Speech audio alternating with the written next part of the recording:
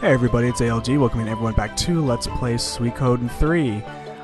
In the last in the last session rather, I tried to commentate over this again and it wouldn't go through, so this is my second take in commentary. I do apologize for that, but it's not like you guys even knew that, but whatever.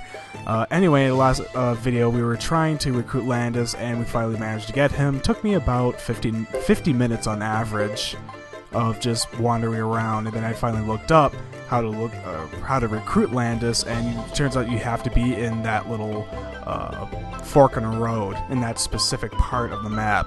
And I'm really sorry that I didn't really go much into that, but yeah, we got him. That's all that matters. Otherwise, he's just a pain in the ass. But anyway, as you guys basically saw me thumbing through my things, I managed to get a couple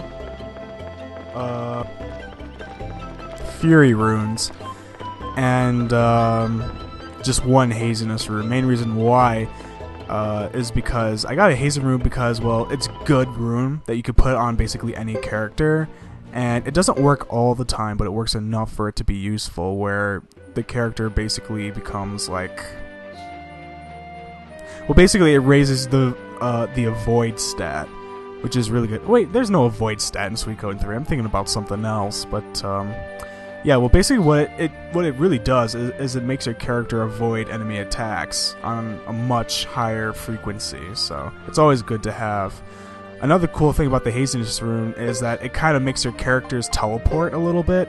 I don't know, but it's a good rune, so you should buy it. How about that? As you're looking at Landis, you can see his stats from there. Obviously his stats are really not that good at the start, but he's very high leveled, and well, his weapon is at level 10, and to be honest, he's actually not that bad of a character when you first start out with him, but he's one of those people that you want to tuck away, after you're done with a few sessions with him. Interesting information is that he's wearing blood armor, and what that does is mitigate 10 health points off each and every turn. Random battle there. And one of the only ways you can counter this is to put a sunbeam rune on him, which heals 15 a turn, so he won't lose the 15 HP for every round the blood armor induces on him. Random battle there. And good thing about blood armor is that it's actually powerful for this time in the game. It's actually not the most powerful armor that you can get. There's better armor out there, obviously, but blood armor right now is pretty good. And if you could pair it with a sunbeam rune on any character, then, or any character that can wear it rather, then that's a very good combination. I would definitely flow with that until you can find something better. So now we finally get back in here to continue the storyline. Yeah, we're too late because we're looking for stupid Landis. Winger held us up. Whoa! Oh, that's my sick yell. Okay, so anyway, you can see that the entire town is surrounded with Harmonian troops. Now, Harmonian troops are basically going to be a lot like Highlander troops from Suikoden 2. They're basically like party fodder. Like, they're easy to mow down, and they usually take about 2 hits to kill. So it's not going to be anything hard. I wouldn't really worry about these guys yet. But these guys are kind of trickier to deal with in major battles, as you will see later on. All right. See, that's what low skill levels do to you. They'll make you miss a lot, they'll make you not do as much damage, and you always gotta make sure that you gotta keep your skill levels up as high as they can.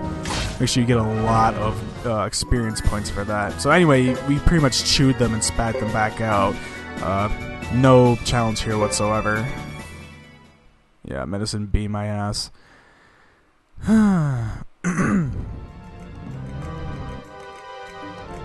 Alright, so we got rid of the guards. Next. Wow, they got the entire 3 huts under siege. Oh my god, we're all gonna die. It's kind of funny because this place kind of reminds me of Fredonia because of the grapevines. I don't know if any of you guys live in Buffalo or whatnot, but I remember going down to Fredonia all the time. They used to have the grape, like fields of just like grapes, you know? So, I don't know, it's just kind of a sweet little memory I have of that place, but that's what this place kind of reminds me of. It's kind of funny how, I don't know. And it's just as spacious too, like there's nothing in Fredonia, it's just lots of grapes and colleges. Alright, so yeah, these guys are only going to do like 33 damage max, so I wouldn't even like sweat it. This is probably, yeah, this is the exact same fight that we've pretty much done, so.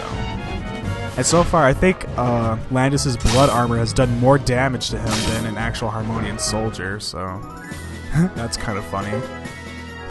Okay, so we got lots of skill points, and we're all happy. How about that? So, I'm sorry that I haven't really been uploading a lot as much as I usually do. I've been sick for the past week, and I've had a few major things happen to me, but some of which has already been resolved, and I'm glad I can finally get some of the crap that's been happening out of the way. And, you know, it's becoming that stressful time of the college season again. But pretty quick it's going to be summer, and we're going to be uploading every day, and I'm going to be continuing Uncharted, and everything's going to be good. Okay, so we pretty much charge it to the town, only to be halted again by these Mantors, which are arguably easier than the Harmonian troops that we just fought. And the rear? Our friend Caesar will handle that. Oh yeah, I bet he can handle rears very well. Caesar, he always knows how to butt his way out of the situation. Whoa! And the Mantors come flying to him because they're attracted by his manliness. Permission to land denied. Okay, so, yeah, we basically steamroll these guys, continue on. Nothing to see here, move along. I'm surprised we didn't get him out in one hit. Oh, I spoke too soon.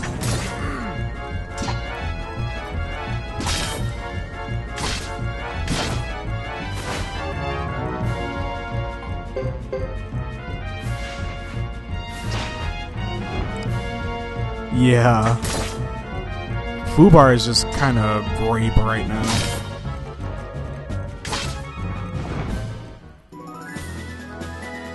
Alright, so there you have it. It's probably the most challenging thing we've done all game, right? I mean, majority of the time we're just running around recruiting people. Fall back!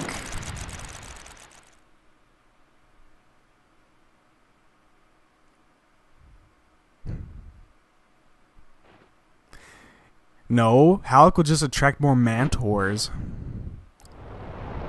Oh. Leave it up to Suikoden to be this lame. What?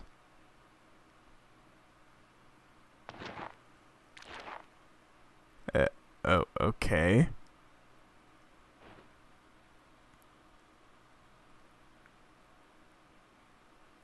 Charge! Or something like that. Awkward little ending for you, but I guess it works out after all. Oh, wow, they did hear our battle cries. Okay, so you get this weird character named Dios. Dios is a bit of a loser. Loser character. There's a lot of funny dialogue that goes on probably within the next few episodes that we're going to be showing. Yeah, as you can see, he's totally not into the battle whatsoever. He's more of an aristocrat than he is a lieutenant or an officer. I mean, I can't really picture him leading people into battle because he really... well, war isn't really his craft. To be honest, I don't even know why they even put them there. I mean, I don't know.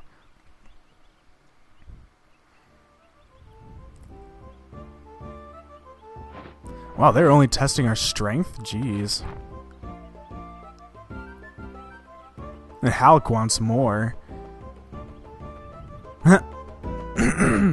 Alright, so I clear my throat once again, and we're gonna heal up all these people. Yeah, as you can see, I'm still kind of recovering, but I am feeling much better. Rest assured. Alright, so, yeah, as you can see, everybody's peaceful, and we're gonna be introducing a new character. Her name is Sana, or Sano, however you want to pronounce it. Tomato, tomato, doesn't really matter, I guess. Unless if you're a real stickler on pronunciation, then I'm sorry, but you know, I tend to be kind of lax when it comes to pronouncing characters' names, especially in Suikoden. I mean, you gotta give me some credit for pronouncing some of these people's names. It's just crazy sometimes. Oh, shit. Uh-oh. Yeah, you know shit's going down when the sprites change. Oh. Well, not sprites, but character pictures. Okay, now you could choose either one of two things here. You can strike her and possibly kill Chris, or you could question her. I will choose question. Excuse me. If you choose strike, then Sergeant will hold you back and nothing will happen. So it's not going to change the story if you choose to strike. Probably would have made for some more interesting results, where he basically just scolds you more and stuff like that. But I usually don't like to do that, so I always chosen the second answer for some reason. I don't know why. Then you have Nash, shady as all hell. Yeah, whatever.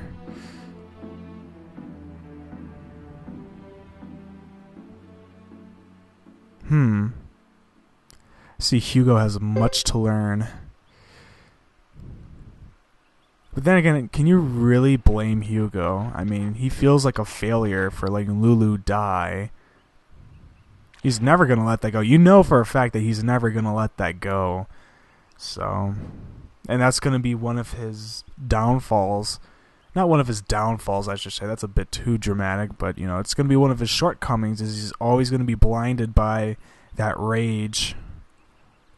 And that's what makes Hugo probably like the most emotional character out of the entire game, because Jeto's really distant, like emotionally, and Chris is like, well, petty prima donna. Oh, I'm so tired of the council treating me like such a hero. And then you have Hugo, who really, you know, who not comes from the gutter or anything, but he's like, you know, he's had it rough, more or less. He's had it rougher than Chris, I know that much, but, well, I don't know. That's debatable. That's all debatable, I guess, but I don't know. Hugo's just kind of... You generate more feelings for Hugo than you do Chris or Jeto. At least I find to do that. It could be different with any other player. Really depends on you, but I think that we see the most development with Hugo. But anyway, we gotta talk to Hortez again. As you can see, he is still lost. We're going to be meeting him up for about 2 more times. Yeah, I think 2 more times. Yeah, this is not Luca. This is so not Luca. I mean, Luca, we'd be having like a ton of stables around here with tons of horses. And we're going to be having some epic sushi bar and grills. Oh my god, it would be, this town would be racked up to the gills with sushis, let me tell you. Sushi all day, every day. Man, I could go for some right now. And now I'm making myself hungry. Great. And he just totally wanders off in the opposite direction again. So, yeah. It kind of reminds me of Ad Life from Suikoden 2, where you keep on telling him to do something over and over again, and eventually you just kind of like snap, and then you recruit him randomly. That's what Hortez is like. It's like Ad Life from Suikoden 2, where you had to throw a wind rune on him. I think it was a wind rune. Whatever. Okay, so I had to talk to this one guy. He should give you a medal set, and there's going to be a certain character that you can recruit later on, where you can use the medal sets and give all the characters rankings for the major battles, but I usually do not do those. Or you don't really have to use them anyway, but you know, it offers more variety for your gameplay anyway. So this is ALG. signing off, and I believe with this final rummage of the items, I will see you guys later. Peace.